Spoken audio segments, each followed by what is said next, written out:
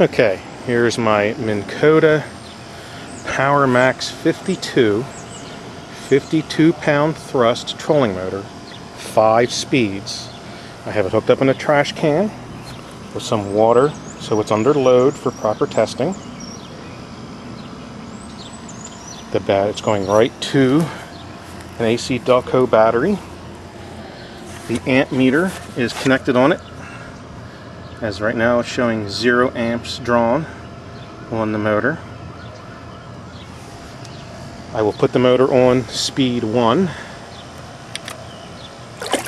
You can see the pop is turning, and the current is 7.1 amps, 7.7 amps, let's just say it's right around 7 amps. I will adjust the throttle to setting 2. You will see that the setting jumps to 8.5 amps.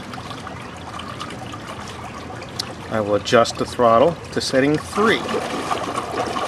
It is now 14.75 amps. I will go to setting 4. And you'll see that it jumps to 16.5 amps. Now 16.3 amps. I will go to setting 5. Oh, look at that jump. It's jumping, it's pulling 32 amps, 30 amps or so, running full bore. So that would say to me that the motor draws different amps. You'll get a longer run time all the way down here on 1 at 7 amps than you would at 5 up here on full speed.